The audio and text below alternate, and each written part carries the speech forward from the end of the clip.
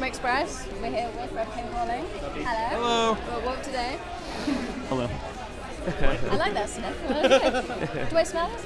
No, legitimately, have you ever like played a lot of shows and a lot of people use the same microphone? Yeah. You eventually start smelling the fact that hundreds and hundreds and hundreds of people have all spit on it. Nice. And I don't know why. Please don't ever tell me when I said this. Fuck it, yeah. I was just smelling the microphone. My life sucks. Move on. That's the worst story I've ever heard. That wasn't even a story. It was a bad observation. Right, go for it. Basically, this is the third time we've spoken to you guys. How have you guys been since we last saw you? Really good. Just touring. Yeah. We Sorry Country for a second time, which is awesome. This has been a really cool run. We're very, very thankful to be here. Cool. Yeah, we were just saying as well that Warped is a huge thing in the US and like all over the world as well. But it's only recently come over to the UK. What's it like to be here, part of that today? It's been so far awesome. I'm tired as hell. We went to bed at like 3 in the morning last night. Yeah. Got up at 8 to get here. So I'm running on fumes. Tom, how are you feeling? I love it. I fell asleep later because we put on Django Unchained to try to go to sleep to, and I got wrapped up in the plot. So I was asleep till like 4, but it's awesome. I love being over here. I came over here once as a kid and like fell in love with this place, so it's awesome. I'm so stoked to be here. Nice. There's a hell of a lot of bands playing today. Obviously, some of the guys you've seen before and like know and stuff. Is there anyone you're looking forward to seeing today when you have some free time?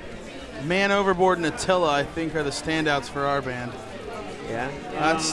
Those have been the ones that everyone's talking about. Yeah. Rob Lynch, I'm excited to check that out. Moose Blood. Yeah. They're all coming back to me now. Attila, Hometown Heroes. Let's see. This band Heck, they used to be Baby Godzilla, and now they're called Heck. I like them. I want to see them.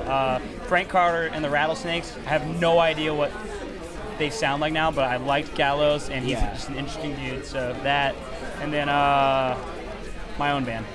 It'll be an out-of-body experience. I'll watch from the distance. That's good. Yeah, you said back in August that you were writing again. How's it been going? Good? It's been going good. Honestly, he lives in Atlanta and we live in California. Okay. So we haven't had we've been writing separately. So he's coming out for a tour we're doing in November, and that's probably when we'll get a lot of the writing like wrapped up and together. Sure. So it's been, like sparing that, it's been good. Yeah. Had a few really cool ideas come out that are like definitely gonna happen. There's some cool, interesting stuff. Okay. Some shreddy riffs. Cool. Can we expect like a progression in sound different from before?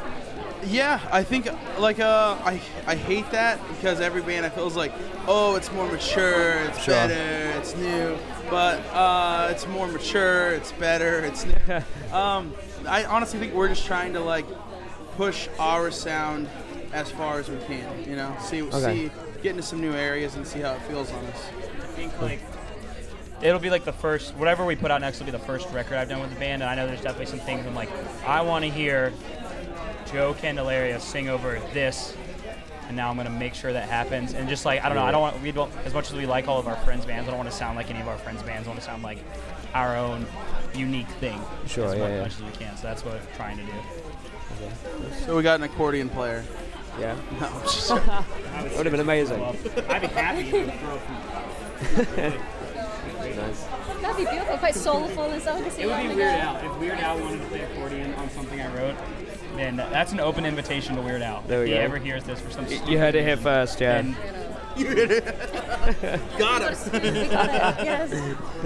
You guys have had one hell of a year, and it must have been one hell of a blur. What's it been like as a band? Are you exhausted? Are you ready for a break? Or? I hate being home, so I don't know. I love my family and my fiance, so I love those parts of it. But I hate working, because everyone's like, oh, like you guys are a hard-working band. It's like we fucking hang out all day. Like this isn't work. This is chilling.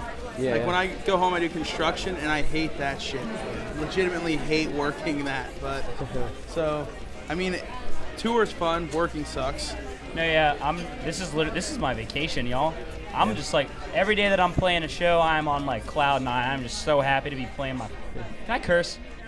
I'm so happy to play my fucking guitar all the fucking time. I'm just like, when I'm at home, as much as I love my friends, I love my family, sometimes like, God damn it, I just need to go shred in front of some people. So I'm just very, very stoked to be out here and doing it. But the year has definitely been like a blur. The fact that we came over here twice is like really gnarly, and playing music over here has been a legitimate dream for me for a long time. So as stressful as it's been to make some of it happen, I'm insanely thankful to be able to do it. Okay.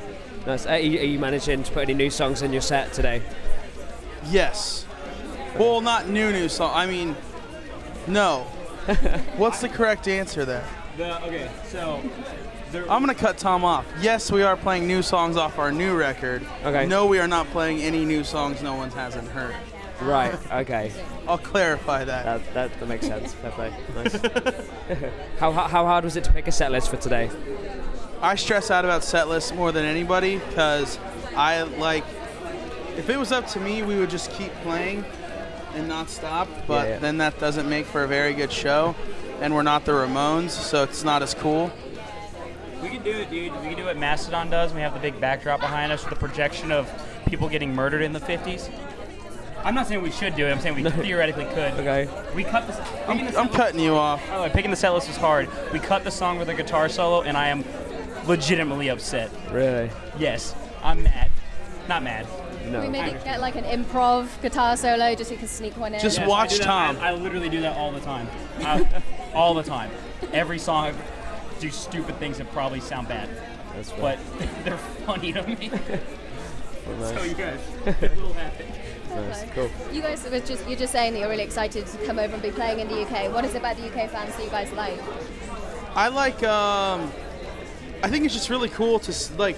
Honestly, it's shocking to be this far from home and have people like care about songs that we wrote, you know? And that sounds like a cliche or like a standard answer, but it's true. I mean, we're from a totally different kind of culture. We're from a different country, and somehow through the wire, like that has like it's, you know, none of that mattered. Like people like the music, and that's fucking awesome, you know? Like when we were in Germany earlier this year, some kids didn't even speak English as a first language, but they knew the words of the songs, and it's just like, holy shit, like that's wild to me, you know. I would never, can't sing anything. Du hast, I don't know.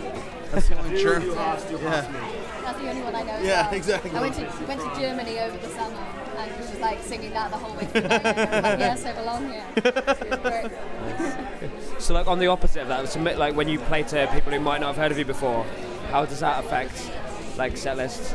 Honestly, like so we've been headlining, so we get to play like a little bit more deeper cuts. Yeah. But like today, we're just pretty much doing what we feel like are our best showcase songs. So that's when you have 30 minutes and you're in front of like way more people than know about your band. You kind of just want to do your best song. You want to put your best foot forward, you know. Definitely. Cool.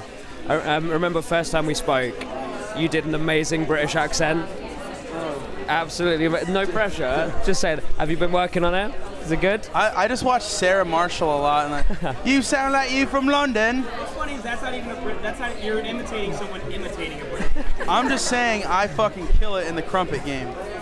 I don't know. I literally hate you. Oh, that's amazing. What did I say last time?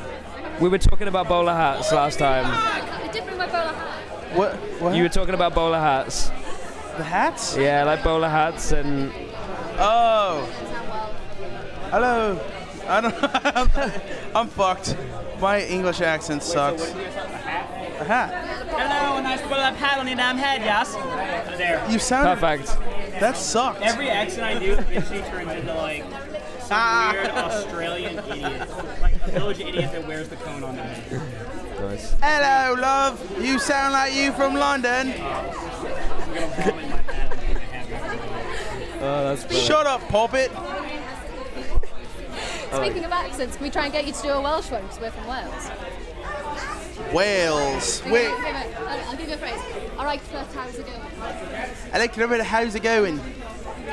Not bad. Okay, wait, what's that weird station with every letter twice? Oh my god. Oh, do you know it?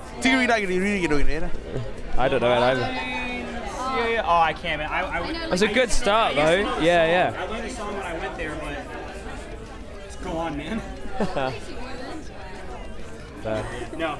We watched a YouTube video of a dude just nail it on the Weather Channel. Oh yeah, I saw that. Yeah. Well played. Yeah. So good. Brilliant. No, thank you guys for talking to us. Thank you for and having we're us. super stoked to see you later. So Yeah, sweet. definitely. Cheers, guys. Good to see you guys again. See you soon. Cheers.